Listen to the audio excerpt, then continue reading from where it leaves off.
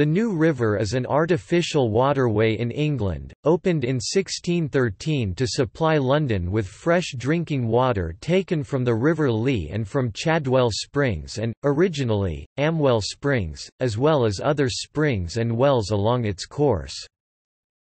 The river follows the land contours, although certain parts have been straightened over the centuries. Although at one time threatened with closure, that decision was reversed and the waterway continues to supply water to the capital. There is a designated walking route along the canal called the New River Path. It is a 28-mile (45 kilometers) long-distance footpath which follows the course of the New River from its source in Hertfordshire to its original end in Islington, London.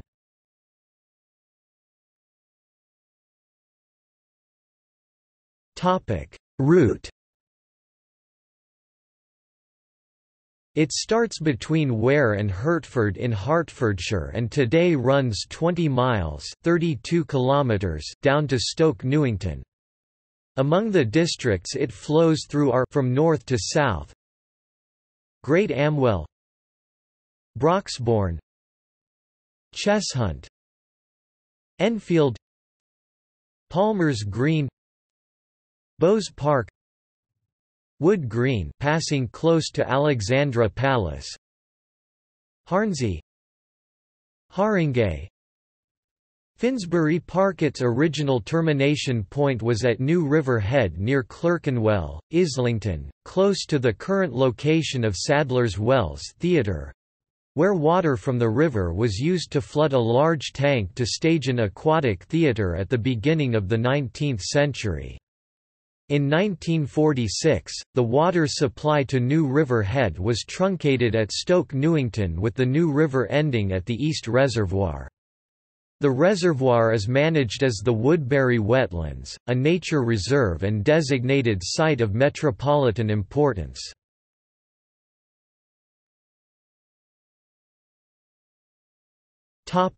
Construction. The design and construction of the New River is often attributed solely to Sir Hugh Middleton. Edmund Colthurst first proposed the idea in 1602, obtaining a charter from King James I in 1604 to carry it out. After surveying the route and digging the first 2-mile-long stretch, Colthurst encountered financial difficulties and it fell to Middleton to complete the work between 1609 and its official opening on 29 September 1613. The project was also rescued by the king personally, whose house and lands at Theobald's Park were crossed by the river. James took half of the shares in 1612 for a half of the profits. In order to give the project a firmer legal and financial structure, the New River Company was incorporated in 1619 by royal charter, with the assistance of Sir John Backhouse. The company's first reservoir was built on his land in Islington. Middleton gave some of the shares in the New River Company to Colthurst. The expense and engineering challenges of the project. It relied on gravity to allow the water to flow, carefully following the contours of the terrain from Ware into London, and dropping around just 5 inches per mile, 8 centimeters per kilometre, were not Middleton's only worries. He also faced considerable opposition from landowners who feared that the new river would reduce the value of their farmland. They argued that floods or overflowing might create quagmires that could trap livestock. Others were concerned at the possible disruption to road transport networks between Hertfordshire and the capital. Middleton, however, was strongly supported by the king, who agreed to pay half the project's expenses in return for a 50% shareholding. Such backing quickly silenced the scheme's critics. When it was originally constructed, long sections, for example around Forty Hall and in Harnsey, wound around the heads of small tributary valleys of the Lee. Other sections of the river, including the one in Haringey, were carried across valleys in wooden aqueducts lined with lead and supported by strong timbers and brick piers. In at least one section, locals referred to the river as the Boarded River. Improvements in canal construction in the 18th century led to these sections being replaced by clay-banked canals.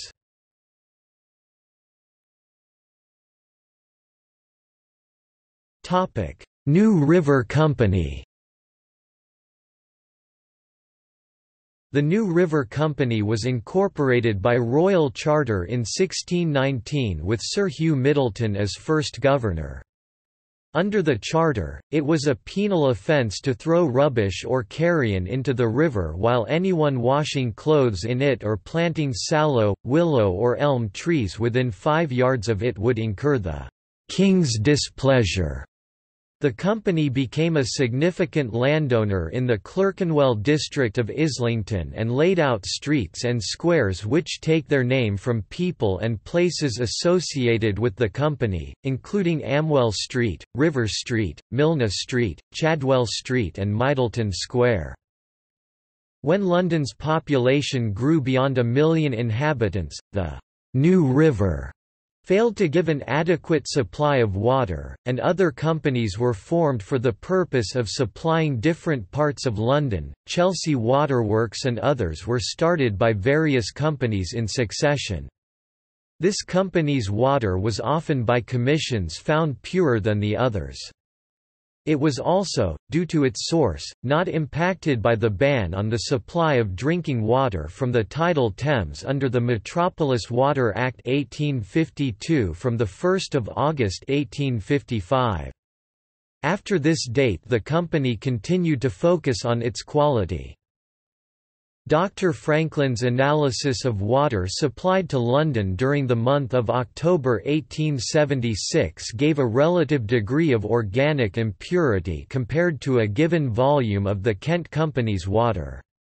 He also compared the samples from those of August and September. Organic impurity was measured relative to the Kent Water Company's benchmark, who supplied part of London in areas, in direct competition with the others. The figures were the water delivered by the latter 5 companies, drawing their supply exclusively from the Thames, when compared with that supplied in August and September, showed a marked deterioration in quality. It had a higher proportion of contamination with organic matter. The New River Company was taken over by the Metropolitan Water Board in 1904 and became part of Thames Water in 1973.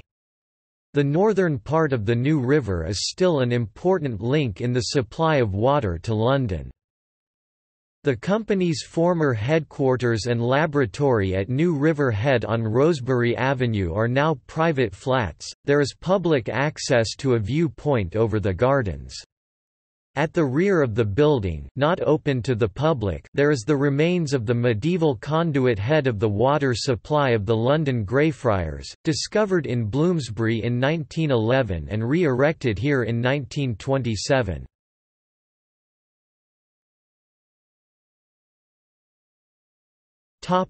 Later alterations. A winding original section of the channel that used to run through the town centre of Enfield has been cut off from the main flow, but is still maintained as an important local civic amenity called the New River Loop. Another large loop originally ran around the Devonshire Hill area in North Wood Green and southern Enfield. This loop was cut off when the Wood Green Tunnel, which starts at Bowes Park, was completed in 1852. The loop existed for some decades, but was completely filled in and lost by the early 1900s. Now entirely covered by residential development dating mostly back to the 1930s, its former course is visible on numerous maps drawn in the 1800s and early 1900s. Originally the course was above ground throughout, but in the second half of the 19th century some sections were put underground, enabling the course to be straightened. The picture right shows where the river now disappears underground in Hackney to reappear in Islington. This section used to run along the route of Petherton Road in Highbury and is now culverted. The algal bloom shows how stagnant the water is at this point, most of it being diverted into London's water supply just north of Clissold Park. The route of the new river now provides a walking route through Islington. The broad verge down the centre of Petherton Road leads to Essex Road, where another semi-redundant section of the new river's course between Canonbury and Islington town centre forms a path alongside the now shallow stream. At Canonbury Road, the walk continues through a fernery to Pleasant Place, where an inscription in the pavement marks the new river's route. At Islington Green, there is a statue of Sir Hugh Middleton. The route continues along Colebroke Row and Duncan Terrace to the Angel, then through Owen's Fields to Middleton Square.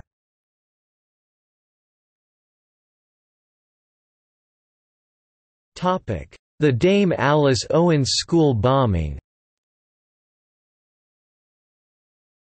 On 15 October 1940, approximately 150 people were sheltering in the basement of Dame Alice Owen's School, then situated on Goswell Road.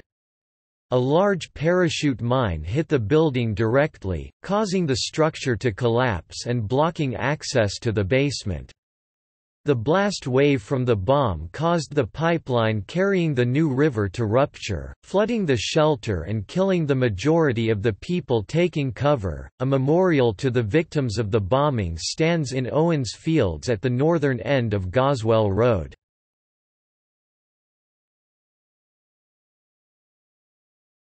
Topic: Drownings and accidents. Charles Lamb wrote an essay about a friend he calls G.D., probably the blind poet George Dyer, who walked into the new river by accident. From Amicus Redivivus in Essays of Elia. I do not know when I have experienced a stranger sensation, than on seeing my old friend G.D., who had been paying me a morning visit a few Sundays back, at my cottage at Islington, upon taking leave, instead of turning down the right-hand path by which he had entered, with staff in hand, and at noonday, deliberately march right forwards into the midst of the stream that runs by us, and totally disappear. A spectacle like this at dusk would have been appalling enough, but, in the broad open daylight, to witness such an unreserved motion towards self-destruction in a valued friend, took from me all power of speculation. Waters of Sir Hugh Middleton! What a spark you were like to have extinguished forever! Your salubrious streams to this city, for now near 2 centuries, would hardly have atoned for what you were in a moment washing away. Mockery of a river! Liquid artifice! Wretched conduit, henceforth rank with canals, and sluggish aqueducts. Was it for this, that, smit in boyhood with the explorations of that Abyssinian traveller, I paced the vales of Amwell to explore your tributary springs, to trace your salutary waters sparkling through green Hertfordshire, and cultured Enfield parks? Ye have no swans, no naiads, no river god. Or did the benevolent hoary aspect of my friend tempt ye to suck him in, that ye also might have the tutelary genius of your waters? Had he been drowned in Cam there would have been some consonancy in it, but what willows had ye to wave and rustle over his moist sepulchre? Or, having no name, besides that unmeaning assumption of eternal novity, did ye think to get won by the noble prize, and henceforth to be termed the stream Dyerin?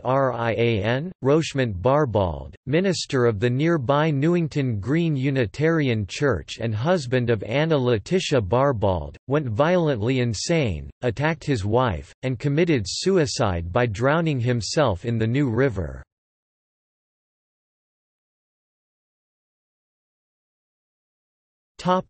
See also: Canals of the United Kingdom, History of the British Canal System, Robert Milne Chief Engineer, 1769–1810. William Chadwell Milne Chief Engineer, 1810–1861. London water supply infrastructure